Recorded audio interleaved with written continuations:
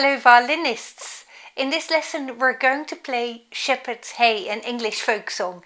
And while this song is not too difficult to play, you can really experiment with playing louds and softs.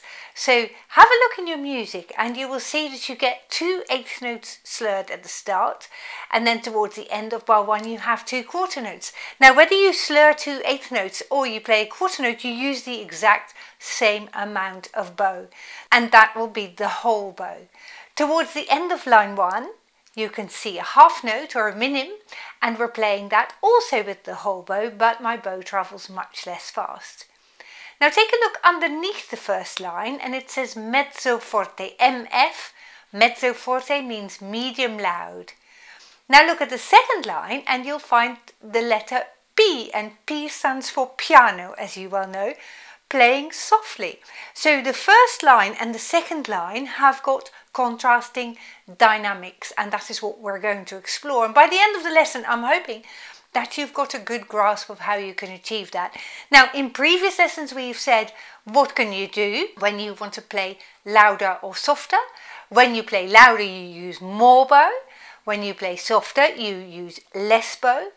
When you play louder you come towards the bridge with your bow, whereas when you play quieter your bow goes towards the fingerboard. And thirdly, when you play louder, you lean into the string a bit more with your bow arm. And when you play softer, your bow is a little bit lighter and is not pressing so hard on the strings. Let's start by exploring the notes. And what I'd like you to do is to use the whole bow, focus on that.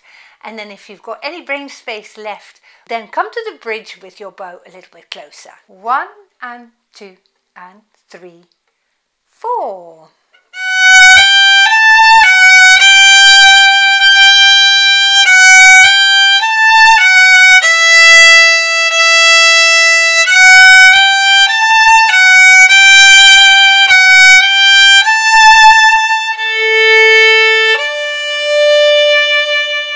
Well done, and I think you have been able to explore coming closer to the bridge. Now of course mezzo forte and piano are relative terms, so the first line is simply a lot louder than the second line, and it doesn't matter if you play at your loudest here, despite it saying mezzo forte. Just think forte, go loud. And that is what I'd like you to try and achieve on the second playing, is play as loud as you possibly can. And that means that once you are using whole bows and you're closer to the bridge, now try and let that bow arm fall into the string and use the weight of your bow arm to create a louder sound. So here we go, 3 and 4 and...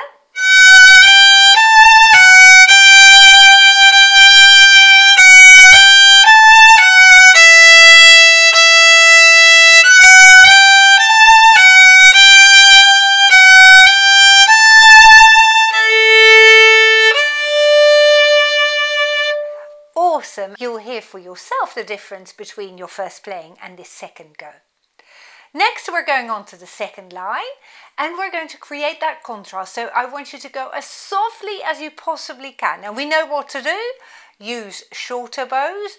Move the bow from the bridge towards the fingerboard. So your bow is actually going to be much more like here. And now be as light as you can. A very, very different style of playing compared with how you played at the beginning. 3, 4.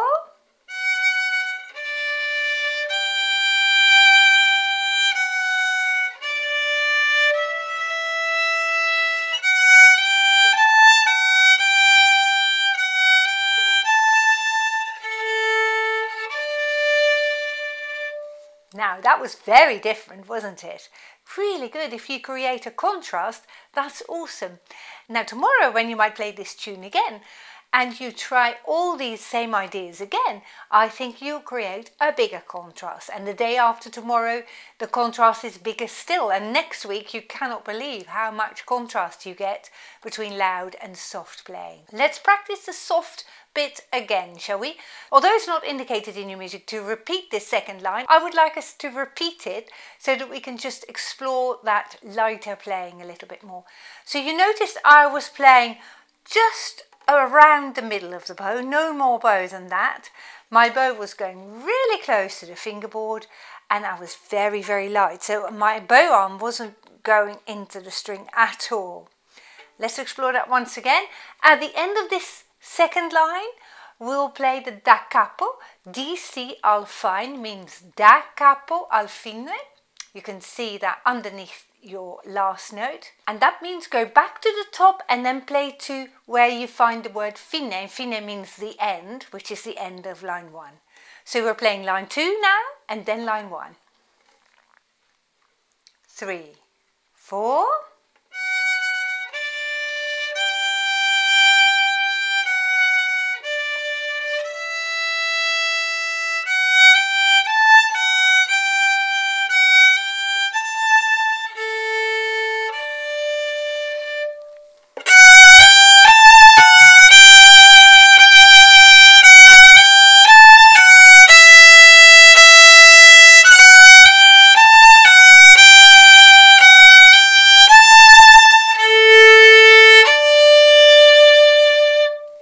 That is magnificent playing, really well done.